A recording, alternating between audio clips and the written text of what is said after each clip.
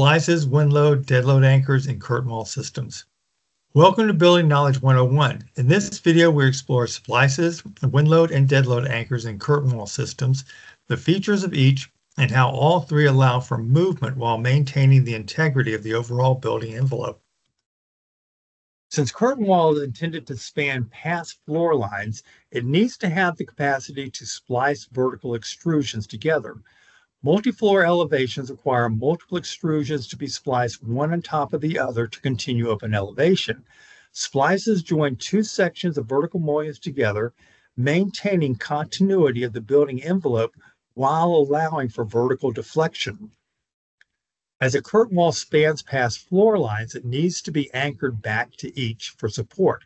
There are two types of anchors utilized to support curtain wall elevations. The first is a wind load anchor. Typically, these are located at every other floor and provide resistance to wind load deflection. The anchor is slotted, allowing vertical deflection of the slab behind the elevation. The second type is a dead load anchor. This anchor transfers the load of the elevation back to the structure supporting the floor slab. This anchor has clear holes to hard fasten the mullions back to the slab. As the slab deflects, the mullions move with it.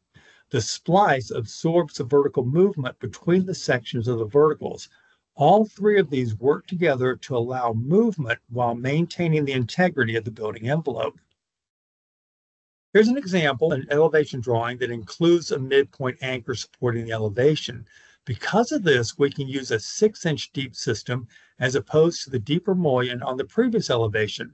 Curtain walls are designed to accommodate midpoint anchors where a storefront is not. In this photo, you can see the anchor extending from the beam alongside each of the verticals and secured with a through bolt through. Exposed anchors such as these are painted to match the surround and do not stand out. The proper use of anchors allows curtain walls to continue to extend up an exterior elevation while maintaining the building envelope. As you get higher on an elevation, the wind load increases. Here we have ribbon elevations in a punched opening. If you looked at one of these punched openings as an individual standalone elevation, it would resemble a storefront. On the second, third, or fourth floor of the building, these could be storefronts. On this project, because of the height of the building, the wind load up higher would overload the capacity of a storefront. Even though it's within the plane of the building, the verticals have limited spans, slab to slab.